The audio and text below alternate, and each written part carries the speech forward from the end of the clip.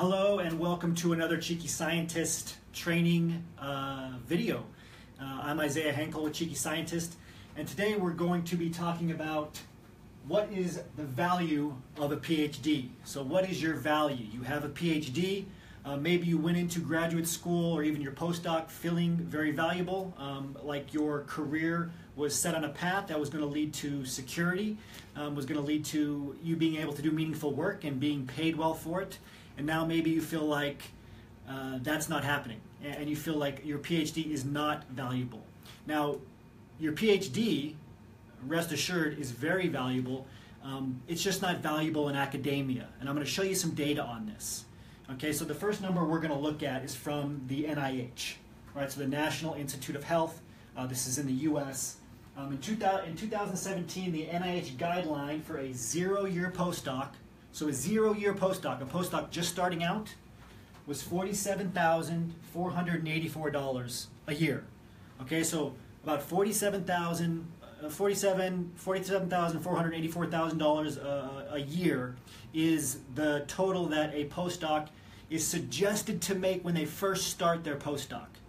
Okay, and for those postdocs who are watching this, you're probably shaking your head knowing that this is not what you made starting out as in your postdoc. Instead, if you look at PayScale, Glassdoor, if you look at these national averages, the 2017 average postdoc salary, right, nationwide, the average is only $46,341. And this is something we've been talking a lot about this week. So again, the NIH sets a guideline for $47,000, but nobody follows it. So what's the point of the NIH even setting a guideline in the first place? It's almost a joke, right? Because again, the national average is only $46,000. So again, this is the average. So all the postdocs in the U.S., and it's worse in other countries. There's only one other country that does a pretty good job of paying postdocs. That's Australia, because their population's so low. But in the U.S. and most other countries, postdocs are paid horribly in academia. PhDs are paid horribly in academia. And so this is why a lot of PhDs feel like their PhD is not valuable anymore.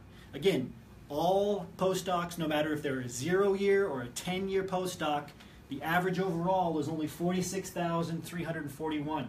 Okay, $46,341, even though the NIH guideline for a 0-year postdoc is above that. So just let that sink in and realize that if you have a PhD, you are not valuable in academia. You're not valuable. You're never going to be paid well there. It's never going to be fixed. Okay, now the good news is that your PhD is very valuable in industry. And this is great news because hiring in industry for PhDs is up over 20%. We've seen this internally. A lot of companies are hiring, especially companies that are in the medical field, pharmaceuticals, biopharmaceuticals, but not just in STEM. We've seen hiring up for all PhDs of all backgrounds, engineering PhDs, social sciences PhDs.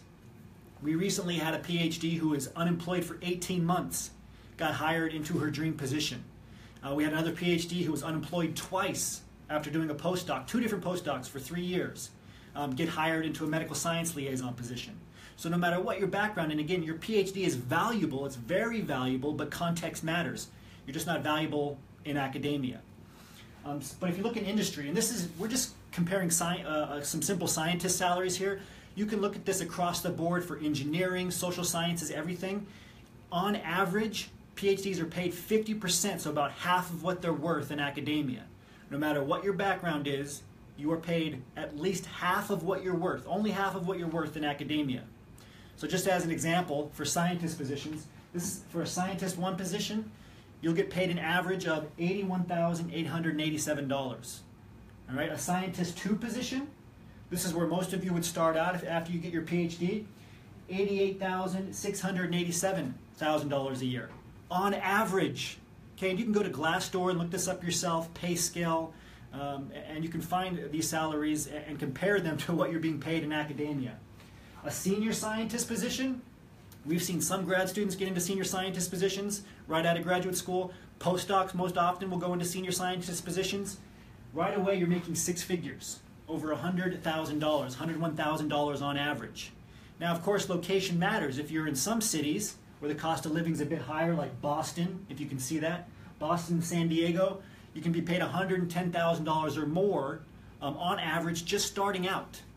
Okay, so look up some of these salaries, realize that your PhD is very valuable, it's just not valuable in academia. And the overall message here is to remember your value as a PhD.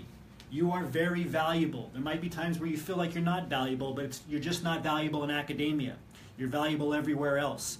So start applying the skills that you have, especially those transferable skills, to a job search to getting a job in industry. And if you want more information on how to do this, you can go to www.phdsgethired.com. So go to phdsgethired.com, start executing that job search, start generating referrals, and always remember your value as a PhD.